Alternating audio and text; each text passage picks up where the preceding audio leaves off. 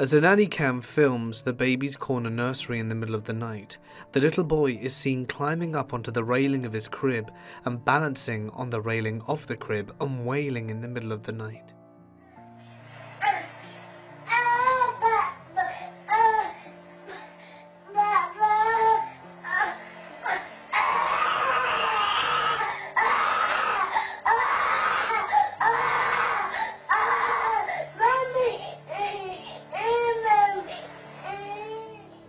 Little Connor Booth's parents were shocked when they saw the nanny cam video.